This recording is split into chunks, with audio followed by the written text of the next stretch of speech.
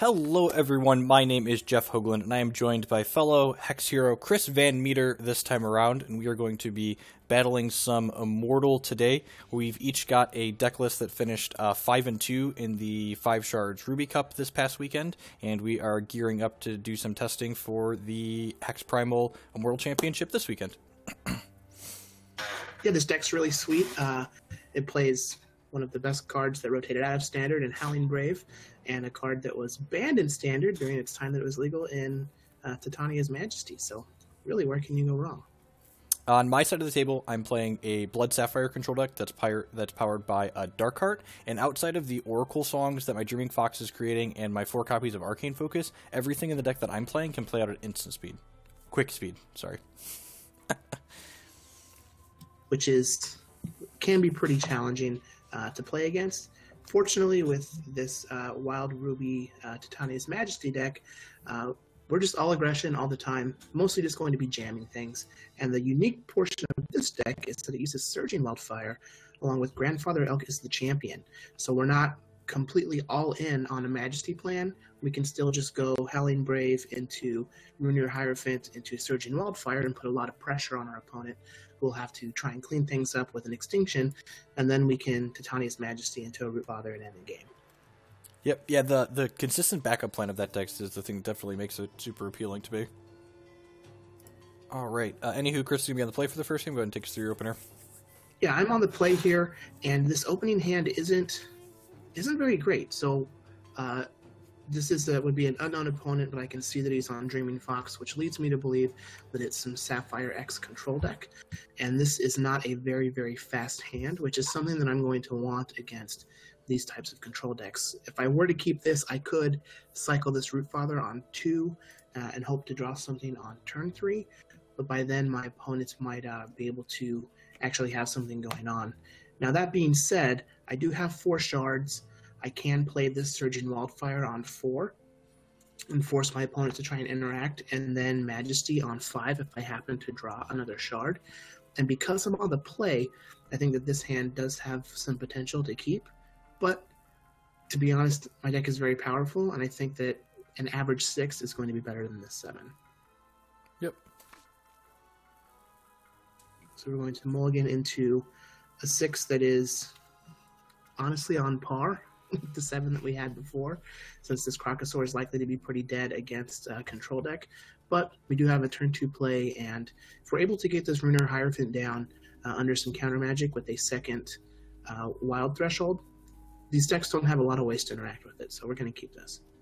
On my side of the board, I have a hand that I'm assuming, like, if this hand I have isn't keepable, this deck's not playable. We've got just, like, Crackling Wit, Deny, Hero Fall, and then 2 of each of our thresholds, so it's a little bit slow on the draw against a lot of wild decks, especially if Chris has, like, a Howling Brave draw or a Chlorophyllia into a turn 3 Surging Wildfire, but I just, like I said, I'm pretty sure if I'm not allowed to keep this hand, this deck's not playable.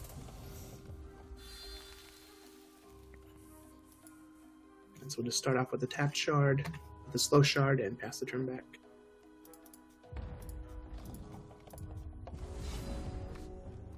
Perfect. I'm going to go ahead and lead on the Necropolis Coins here. Our deck's pretty resource hungry, so we're going to play out probably all of our coins until we hit, I don't know, 7 or 8 resources most games. Well, our first draw wasn't very helpful, but we do get a Mightsinger down. If we can hit a wild shard for the next turn for this Rune Ear Hierophant, we're in pretty good shape. So now we have kind of like an awkward decision here. I could either play the Sapphire and like hold up Crackling Wit, or I could play this Blood out and then strangle the Mightsinger. The downside to leading on the Blood is that then I don't have the option to play a Deny on the 3rd turn of the game.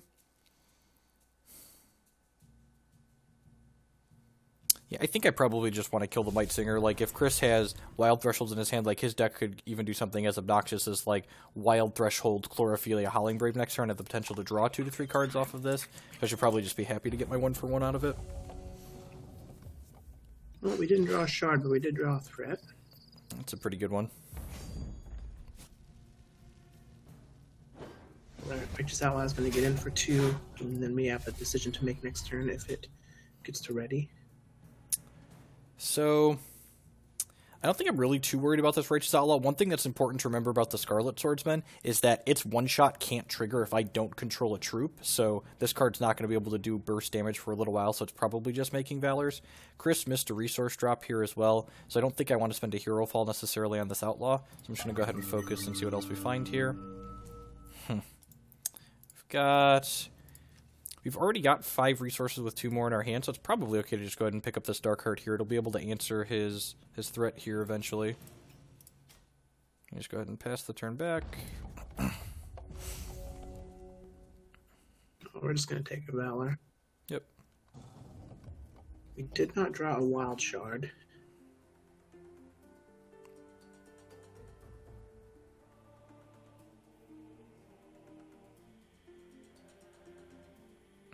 We're going to attack first. Yep, we don't have anything we can do about this, so we'll just go ahead and take our 2. My plan is to cycle this Rootfather to try and find a shard. And I'm not sure if I want to use the Valor on the Outlaw just yet. The more I think about it, the more I would be Valoring anyway, so I should have just did this pre-combat to potentially get in a point of damage. Yep. And there's no reason to wait on this, because if you hit like running resources here, you want to be able to play them out this turn and next turn. Well, we didn't hit anything, so... Crackling Wit here gets us towards our champion power a touch sooner. You know, these are, you know, our control deck can't punish people when they stumble, but we can definitely capitalize on, like, this game is going to slip away from Chris real fast with him missing resources like this.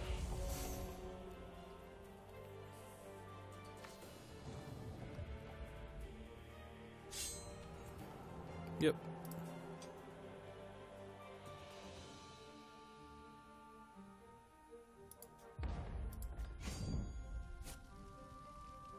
I'm just gonna go ahead and hero fall this now. Chris already spent 1 resource, so he can't play a scary 3-drop on us this turn, so I think that's fine. Like, worst thing you do is go like Shard Mightsinger.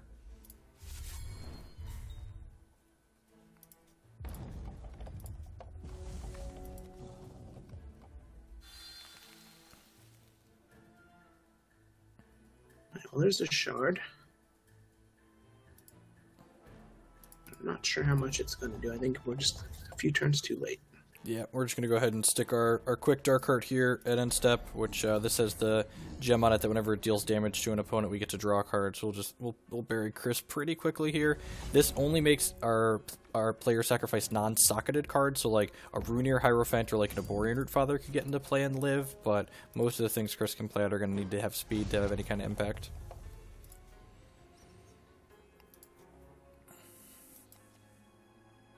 Yep.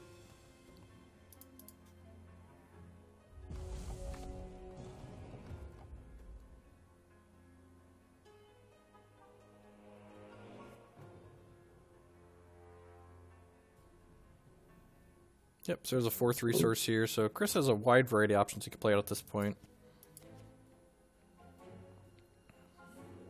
So I do have this Surging Wildfire that I could try and get some damage in, but because of the Darkheart, there's a chance that Jeff just takes 10 and then doesn't have to use any cards or resources to clean it up. So I think that I'm just going to Rune Ear here and force some type of counter magic. And we do have one of our 6 counters here, so we're just going to go ahead and smack that with a deny. Talk to the hand, Mr. Alligator.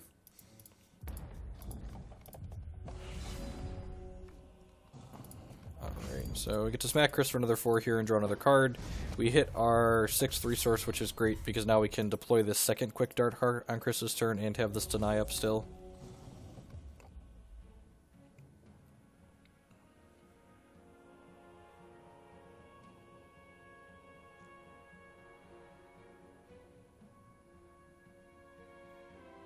Yeah, so at this point there isn't a whole lot that we can even do. Yeah, Chris could probably realistically stack his deck at this point and still come out behind.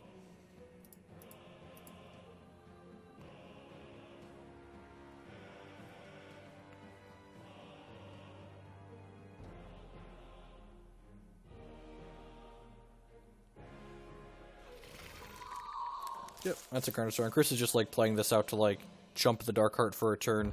It's a free block, basically. We'll go ahead and play out our quick... Oh, that's sweet. I didn't realize the quick gem adds the line quick to the type line. It says artifact quick turn down there. Digital games are great. Cool.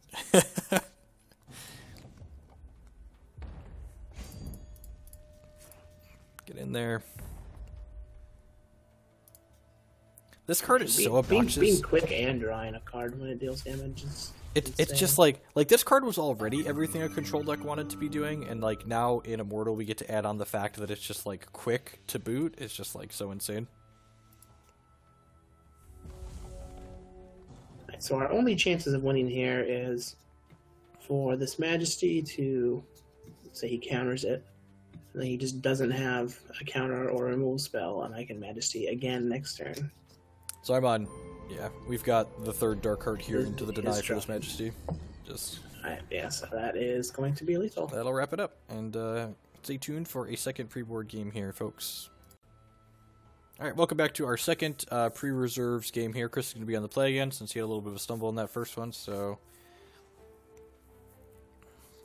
Alright, so we will be on the play, and this is an interesting hand. It's keepable, because Heart of Embers is an elf, so our Feralroot Acorn is going to allow us to cast Howling Brave, which will then allow us to cast Chlorophyllia the next turn. So this is the kind of hand that is going to play a little awkwardly at first, but still do some cool things. But if I happen to draw a shard in the first couple of turns, it's going to explode.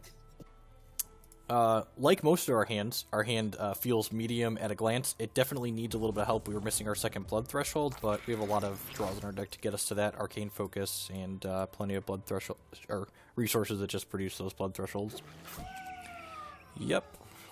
Things this deck does not have. Cheap Shot. That is not a blood threshold that we're looking for, but it is a card that's powerful in this matchup.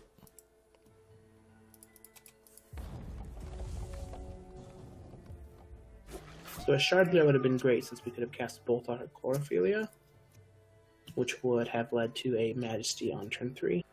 But for now we're just going to play a Chlorophyllia.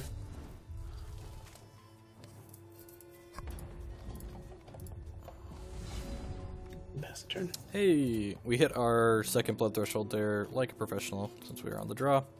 Go ahead and play that out. So Chris missed his resource, so I think it's smart to just go ahead and strangle this Howling Brave here. This deck does play 22 resources, so I think that while what's happening in these two games is a realistic possibility, I don't think it's going to happen as often. I mean, like, on top of your 22 resources, right, you got, like, 4 Braves and 4 Chlorophyllias, too, so, like, you've got 30 cards that produce resources in your deck. Let's go ahead and play out a Sapphire here and pass the turn.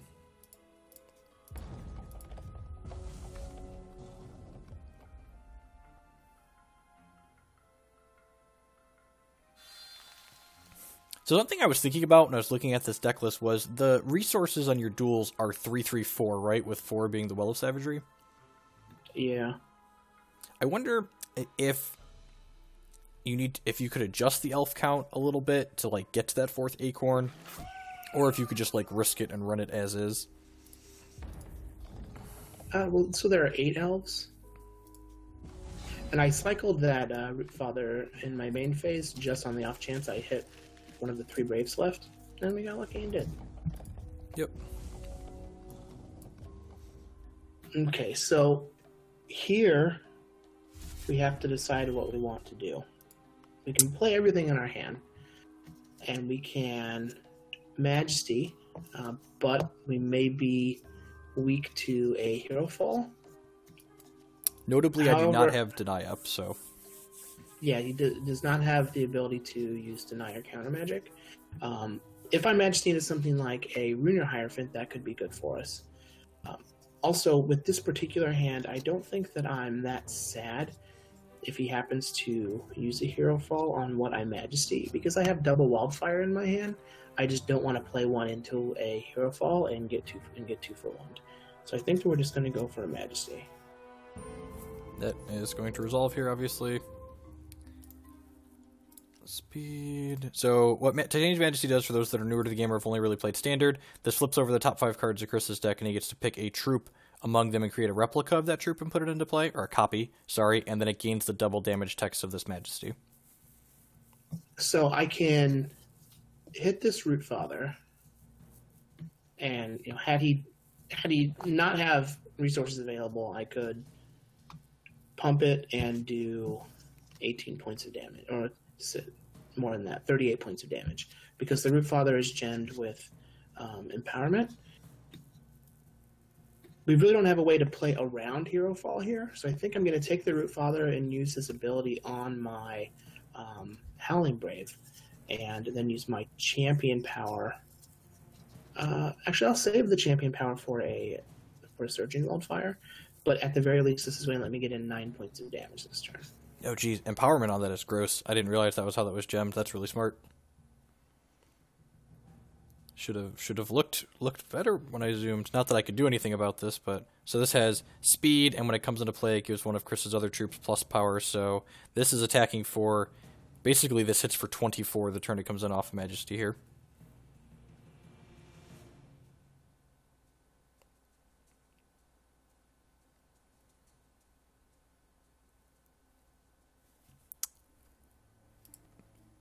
Chris, your audio cut out there for... Sorry about that. It's not likely that I'm going to get another turn from here on out to be able to use this champion power and have it be effective. So it might be worthwhile for me to just do it on the Howling Brave here and get in for 12. Yep. Yeah, because, I guaranteed, if I have the Hero Fall, I need to kill this Arborean Rootfather, so you might as well, use your champion power to get your +3 in. So, 10 out of 10, just going to go ahead and kill this Arborean Rootfather here, take the rest of them out of the deck. And you'll note here that there were 4 Rootfathers left in Chris's deck because the Titania's Majesty created a replica of that. Or a copy, sorry. Replicas are artifacts. Copies and replicas are different. Devil is in the details. So this turn here is an important thing to note, that just because your cards are quick doesn't mean you have to play them as quick cards. Darkheart says at the beginning of Chris's turn he's going to have to sacrifice the non-socketed card, so we're just going to play this out now to make him sacrifice this Howling Brave. We're kind of hoping for no second Majesty here.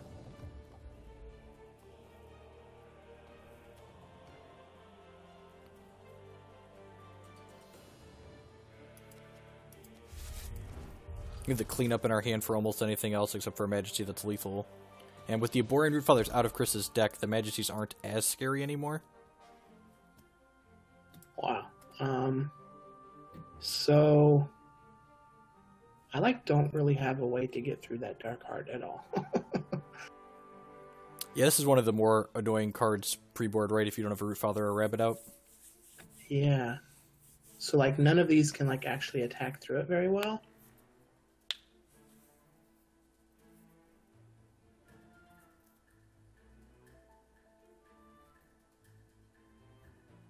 Might be worth just to play the Heart of Embers to have a Valor in hand so that I can, my next Wildfire will be big enough to attack through a Darkheart.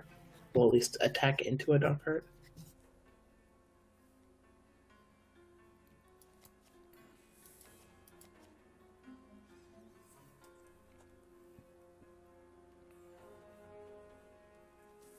I don't think that just waiting is the right call, so...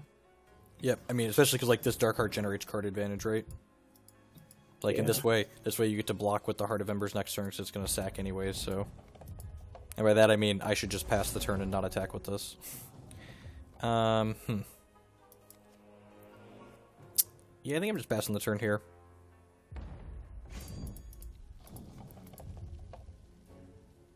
Ship it back on over to Chris.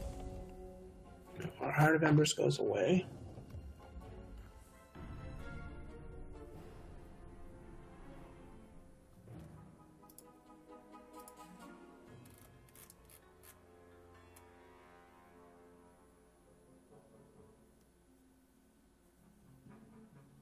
So I can Wildfire and attack, get in for 2.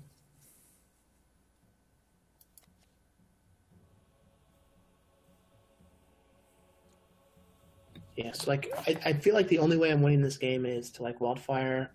Burn me out, basically. And try and burn you out.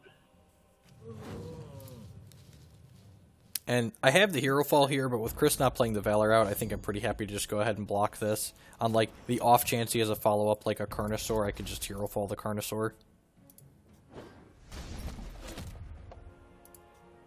Getting to play our second Darkheart here at end step. Just untap and draw our 3 cards now.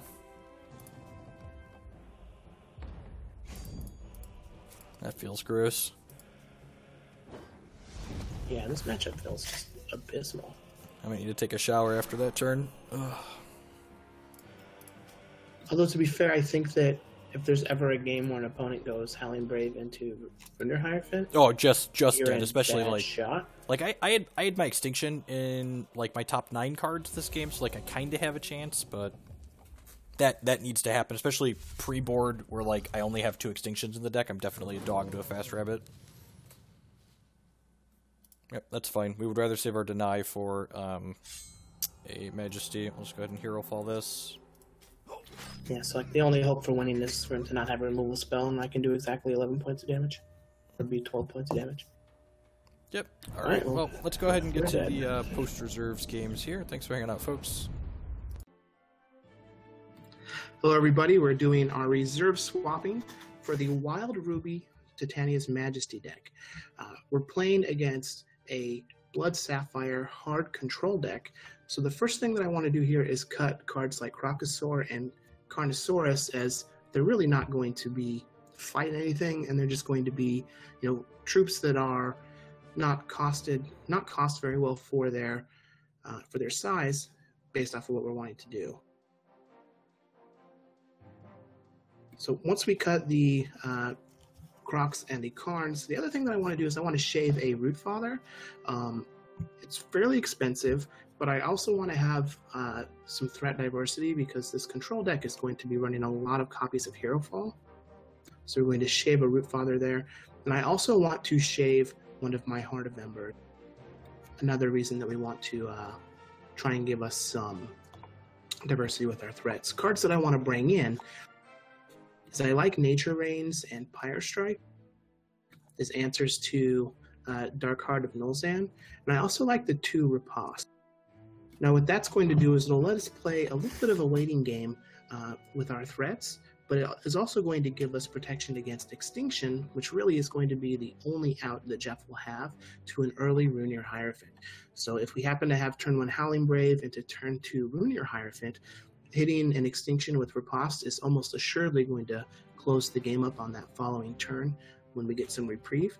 But it's also going to allow us to wait until like turn 5, or until we have 5 resources, regardless of what turn it is, to play Rune Ear Hierophant and have an answer to a counter magic or a deny with Reginald's Riposte.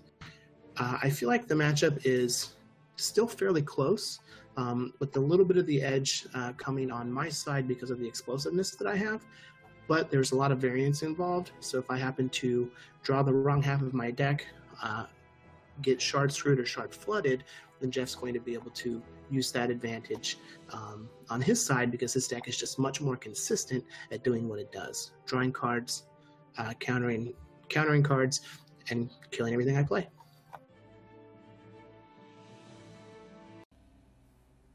Hello everyone, welcome to the reserving segment for the Blood Sapphire control deck while we're playing against the Ruby Wild Titania's Majesty deck.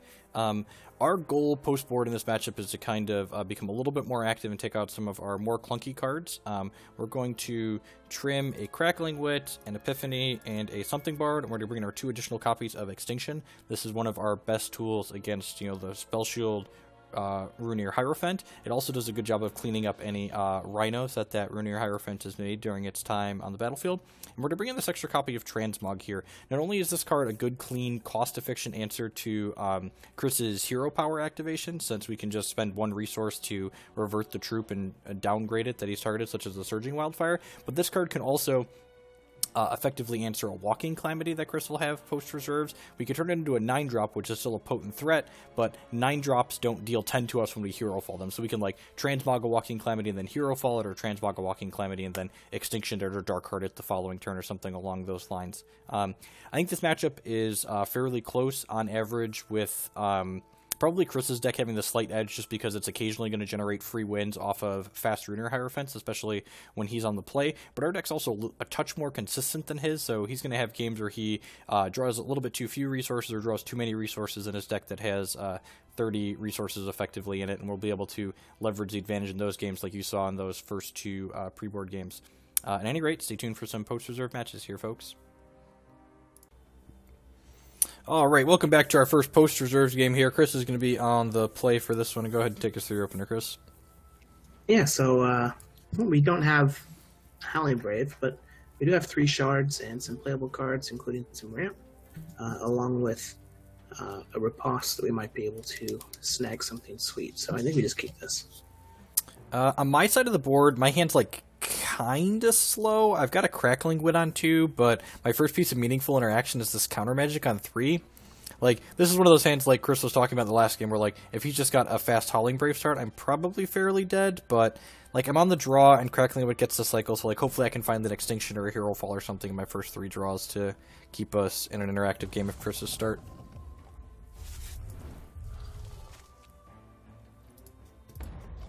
No Howling Brave, Fist Pump.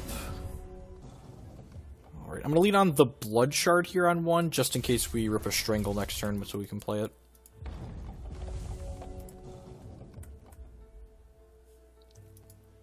So we're going to play our Ruby Shard here. I'm going to...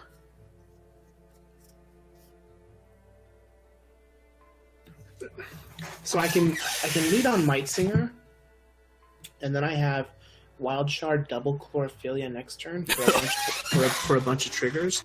Or I can just Chlorophyllia and try to hit with this Surging Wildfire. But I think I'd rather just see what I can do with this Mightsinger. Yeah, like, trying to draw a few more cards to fetch, but I feel like getting, like, you're almost, unless I have Strangle, you're, like, getting a free, like, 10-pointer off the Surging Wildfire, but, like, the first 10 isn't nearly as important as, like, the back 10, right?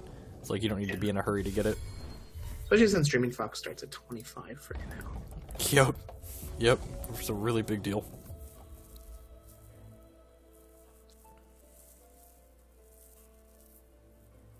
So what I actually can do here is I can Feralroot Acorn for my second Ruby Shard, and then just use 1 Chlorophyllia here, and keep up Riposte to try and protect from a Hero Fall. Seems good. Well, the problem is like it only does it for a turn. Yep.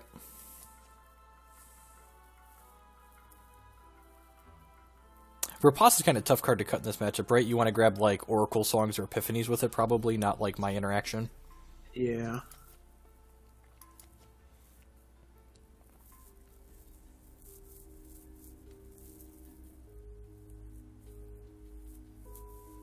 At the very least, like, keeping the Mightsinger alive for a turn, I think, is worth it. Yep.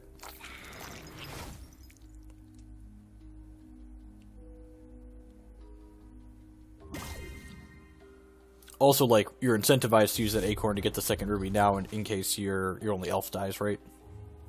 Yeah. Yep.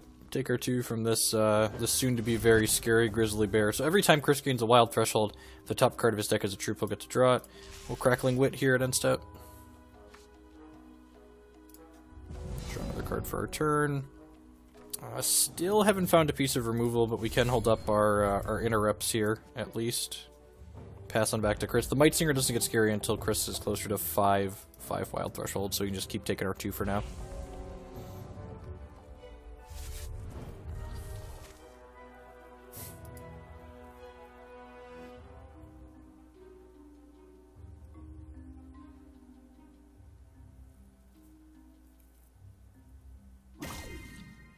Yep. Another shot for Chris. Man, Mightsinger is not cooperating. Ugh.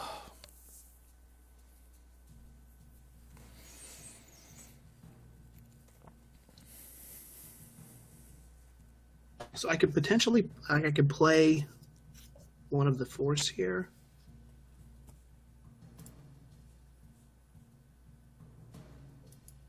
But if I wait a turn, then I can play around a counter magic.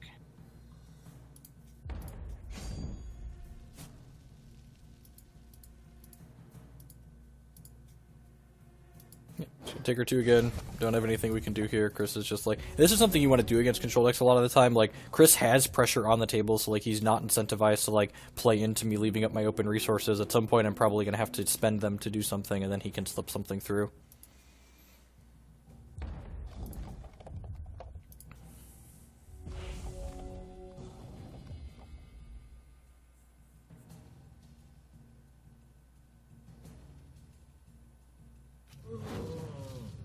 So yeah, 10 out of 10 going to go ahead and burn a counter magic here on the Surging Wildfire. Not only do we not have a resource to trigger this deny, but our troop to trigger does not deny this turn, but I would like to make the rest of a Surging Wildfires cost 2 more here.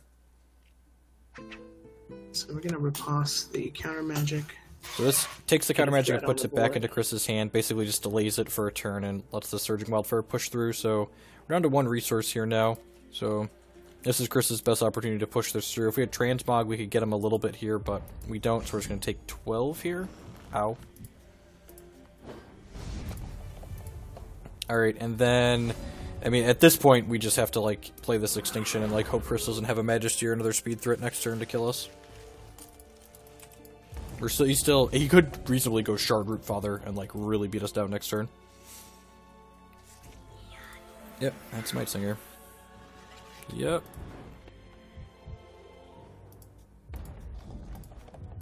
Extinction. That's not another Extinction. Well, I think I'm pretty obligated to just, like, play this Darkheart out here. Doesn't feel stellar. The way this interacts with Deny is not great, right? Like, this has to be in play, and, like, so I can't, like, play it on your turn and get the trigger still. So I'm going to get rid of... Alrighty. Alright, well, this is actually a very good draw. A second Heart of Embers is going to let us play the Heart, get a Valor, use the Valor to 6 his Darkheart, and then kill him if he has nothing. Oh, yeah. Oh, we're just dead, right? Because you get to 6 me, too. So the 6 is this, and then you 6 me, and then attack me for lethal. So, yep, we are DED dead. Okay. Alright, on to the next post-board game here, where I'll finally get to be on the play. Alright, welcome to our second post-reserves game here, and I get to be on the play this time around. This hand feels like medium minus at best. I guess I have focus on 2 and to deny up on 3 with these slow shards. Yeah, this is probably fine. So I think this hand is just real bad. Like, it's super reactive with, like, both Nature Rains and Riposte. We don't have any Ruby, and we're on the draw, so we're just going to go ahead and mulligan.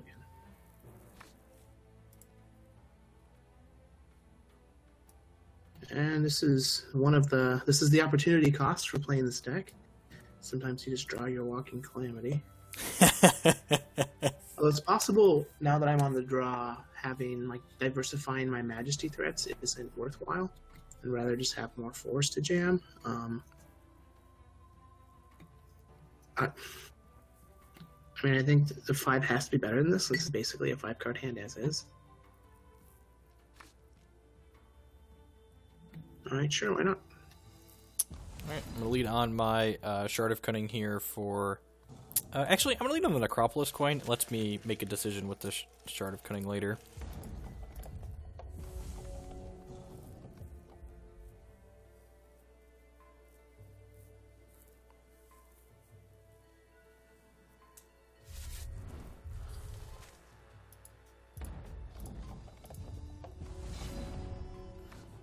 Go ahead here and play the Shard of Cunning for Sapphire, and then go ahead get our focus on looking for either like a Transmog or another resource here potentially.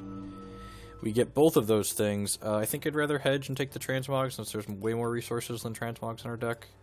Also, that resource was not a second blood threshold. It'd be a closer pick, but definitely don't need another Sapphire at this point.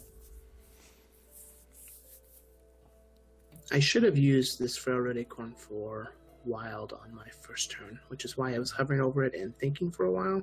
My gut told me it was correct, but I couldn't rationalize it. And the reason being is so that when I play Mightsinger here on 2, I want to be able to get a trigger if it doesn't die. And now I can't do that. Reason being is if I play a Ruby Shard and play Mightsinger, and then he kills my Mightsinger, I don't have an elf to guarantee a second wild threshold for Rune Ear Hierophant, so I can't risk it. Long story short, I'm going to miss a trigger on my Mightsinger. It's fine. If it lives. It wasn't going to draw a card anyways, right? That's true. I'm just like 0 for 7 already in this match. Sweet. Okay, so we hit our second blood source. That being said, we want to go ahead and play out the Sapphire Shard so we can have our denies and counter magics of the world up.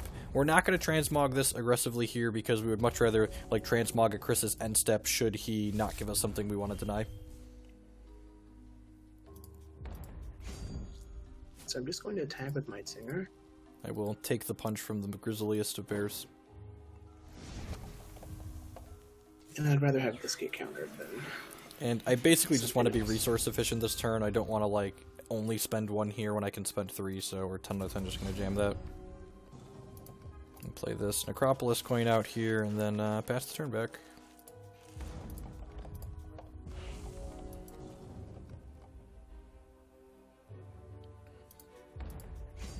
We're just going to attack. The bear beatdown continues. So I can play this Rune Ear Hierophant and have it get countered, and then on Jeff's turn he can just jam a Darkheart, and I'm not in a very good spot. Although I would be able to resolve a Rune Ear Hierophant if that's the case. So yeah, let's do it. 10 out of 10, snap denying that. Good thing it's not counter magic. Holy. You're right. Alright, well, you know, we don't have a resource drop, but I think I'd rather hold my quick interaction up rather than jam this Epiphany on my turn to try and hit the resource drop. So drawing this changes our play. We're just going to attack. Yep. And we can actually sit on this for a turn. I'm just gonna go ahead and Epiphany here. No reason not to. So if I riposte this now, does it go back to you immediately? How does riposte read? At the end of your turn, if this is in your hand, revert it and put this into so random. as your turn ends, it would come back to my hand, so it would just go back to me. Well, at the end of your turn, stuff triggers when you go into the end step. It's like Dreadlings die, and then you still get a chance to do stuff. I think Dreadlings are worded differently. Let me look it up. Let's check. Yeah, that's very relevant.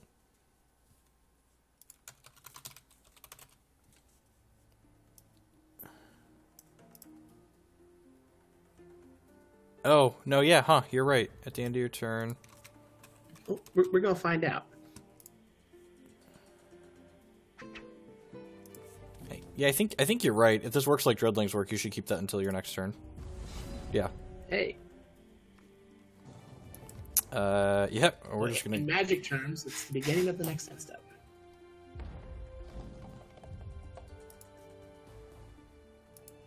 The beginning of your next end step, because you didn't get it back to me on my turn, obviously. Yep. Just gonna take another hit here from the bear. And then so now Chris needs Epiphany, otherwise this will revert and come back to my turn here. This is kind of a tough call, right? Do I want him to be able to draw 2 cards? I feel like the density of cards I care about in Chris's deck is low enough that I just let this resolve and save my interrupt for an actual threat. And then he can draw up there.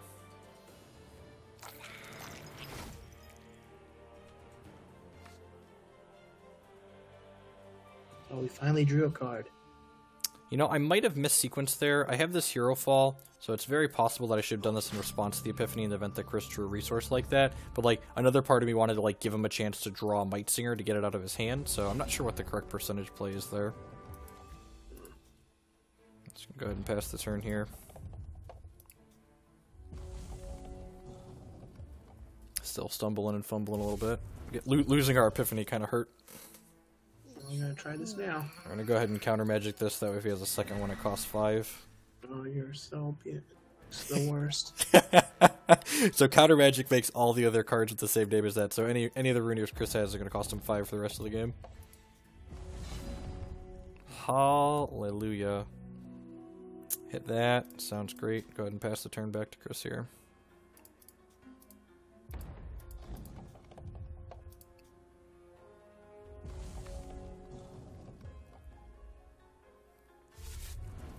Almost cast a Calamity when you draw it. So he's in Arborean Rootfather range now with 7.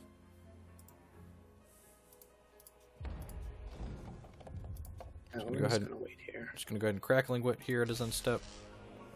Draw a card, gain a charge. I guess that card's really good at enabling Psychic Ascension, doesn't it? Just like cycles and gives you a charge.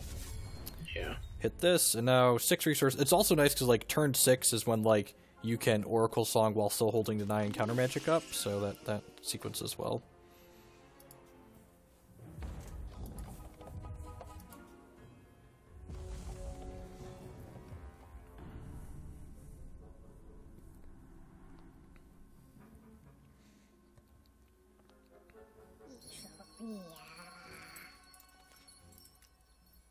Huh. This doesn't have speed, right? Nope, Spell Shield and Dominance. Yeah, I think I want to just Extinction this.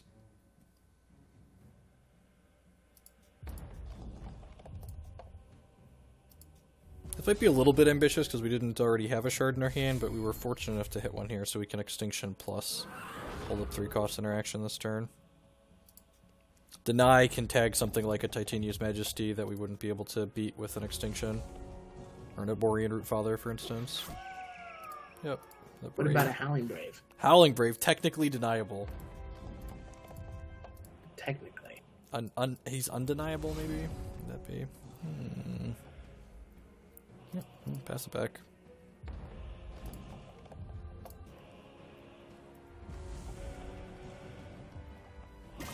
What about a Chlorophyllia? Yep. None of those are alligator scary, so I'm not allowed to deny them. It's a requirement. I think I'm actually just going to strangle this because I want to tick down the Psychic Ascension that's in my hand.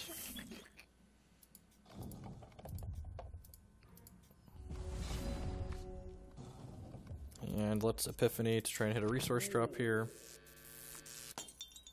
We did. Sweet. Pass back.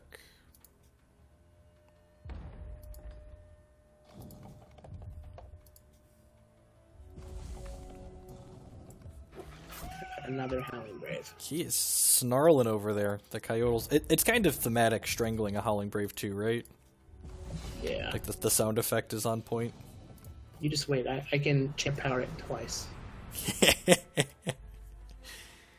Alright, so our Psychic Ascension here says that whenever we play an action, we generate a random troop with the same cost and thresholds as that action, and our Champ Power now gives us a random action, which gave us a real stinker here for our first one. Oh, geez. This is... Yeah! This is the big mama, isn't it? That's a Walking Calamity. This is cannot be interrupted, so you can target it with interrupts, but they don't do anything. Speed and Crush and Deathcry deals 10 damage to your opponent and each of their troops. Thankfully, we're going to give Chris a random 9 drop here.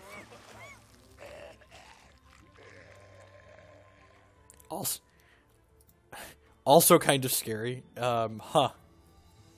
Well, I guess we'll just Hero Fall that and get it out of the way. This goes back to Chris's hand on Deathcry, but we can interrupt that one, which is worthwhile.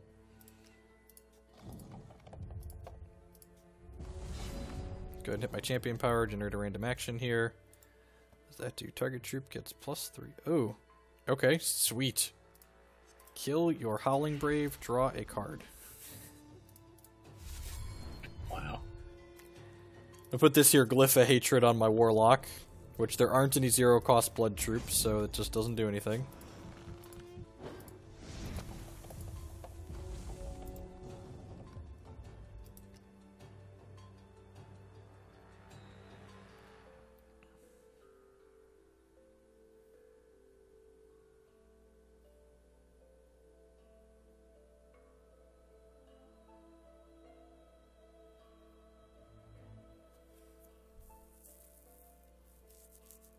Man, I was hoping that Calamity was actually going to do something.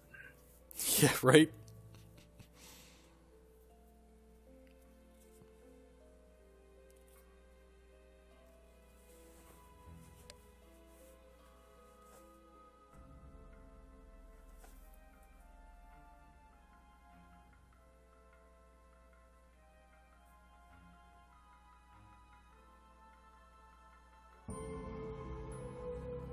Majesty. Is there a card Majesty gets that Transmogrifade and Hero Fall don't deal with?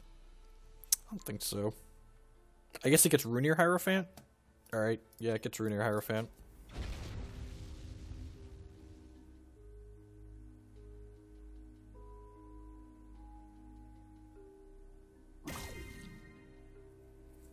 Chlorophyllia, sure. What does this do?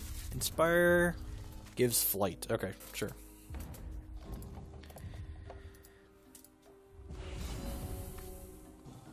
Champ Power, give us a random action. Crackling Torment, that's a playable one.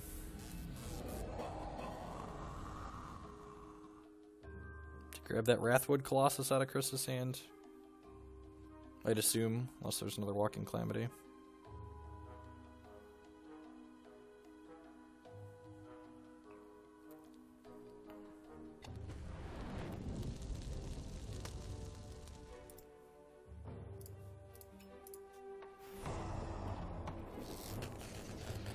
Sacrifice some idiots here.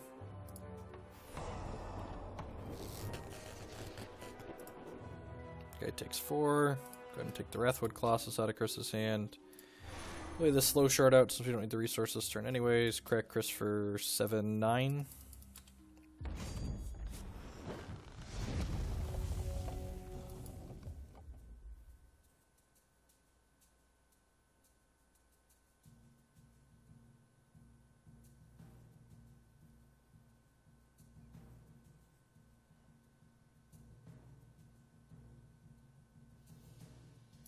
Yep.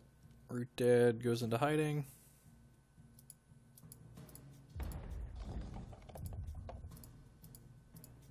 Antied in for 4, 6, 7 this turn. Hit our Champ Power, see if we can get anything spicy. That is not particularly useful.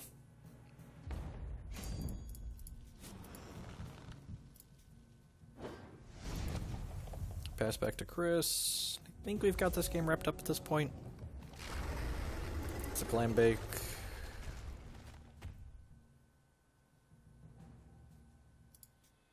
We have another Transmog here. What does that do? What?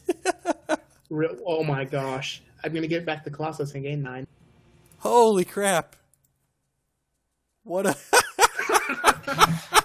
Could've just took the damage. Yeah, I could've just took the damage, couldn't I?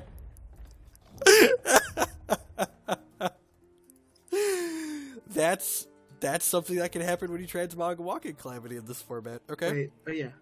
The more you know, knowledge is power. Alright, yep, alright, well let's can I still kill you? I think you might still be dead. Let's see what our troops get here. And play this out, get a 6-drop. And so that's 3, 4, 5, 6, 7, 8, 9, 10, 11, 12. Yeah, so this hero fall means that I have lethal still. What? It's a very real thing you can get out of that, I suppose.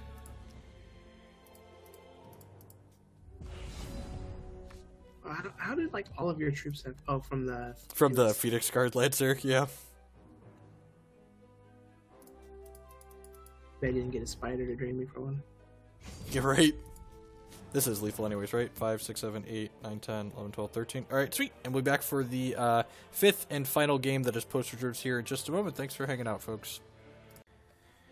Alright, welcome back to the 5th and final game of this set. Chris is going to be on the play once again, so go ahead and take us through.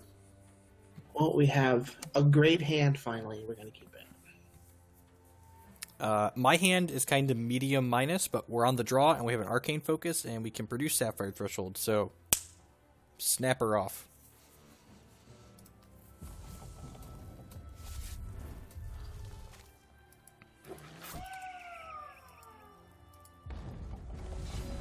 It's like never in a million years I don't think it's ever right to transmog the Howling Brave here, so let's just focus and dig. Dig. This counter magic's probably a little bit too slow at this point, and we do need a second blood threshold, so I'm gonna go ahead and grab those Necropolis Coins here.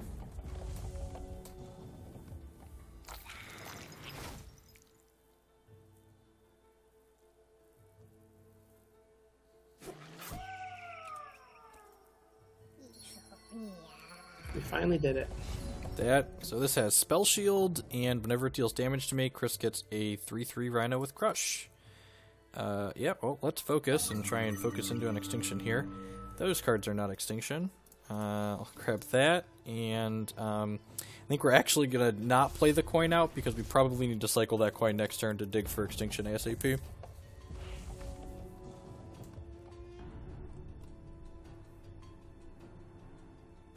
Alright, so the interesting part here is, like, we want to try and either find a Riposte or something like Wildfire or Majesty to play post-Extinction, or Riposte to stop the Extinction. But I drew this Jags, so I could play Jags. That squares the Rhinos. It'll pump my Rune Ear Hierophant and then give my Rhinos double damage. So at the very least, I'll be able to try and pressure him until that point. So let's just do it. Yeah, and I'm pretty sure I'm obligated to transmog the Jags here. I can't, like, if he gets a double damage Rhino, he's going to be able to champ power it and, like, hit me for 12 with it next turn. What does that do? When you gain health at a counter... Okay, so you're not gaining health, so actually just removal spell, the best kind of transmog. There's a Rhino. So we've got 2 looks at Psychic Ascension. Good, that's exactly where we want that card. I played out the Sapphire. I could have, like, held up Hero Fall or Deny here, but realistically we're just cycling these Necropolis Coins, because if we don't hit an Extinction here in our next 2 draws, we're just going to die.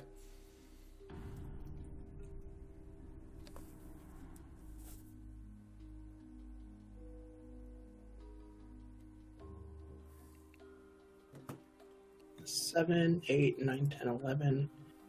So I think that the best bet here is just to champion power my Hierophant to push as much damage as I possibly can. That gives, like, Wildfire or Speed follow-ups post-Extinction the best chance to finish me off. Yeah. So, like, I could save the champion power for a Wildfire or a Majesty, but, like, I don't have either, so I want to try and push as much damage as I can. Yep, I mean, and this hit's going to put me to 210, which leaves me dead on board.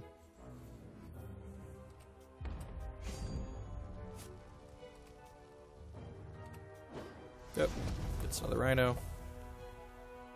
And this game's just, like, a great example of, like, why playing a deck like what Chris is playing is a good idea. The deck I'm playing will never, ever get a free win, ever. Like, even the games where Chris stumbled, I still had to, like, work and put a game together. Like, this game, I just, you know, didn't have Extinction in my top 14 cards here, so we are D-E-D dead.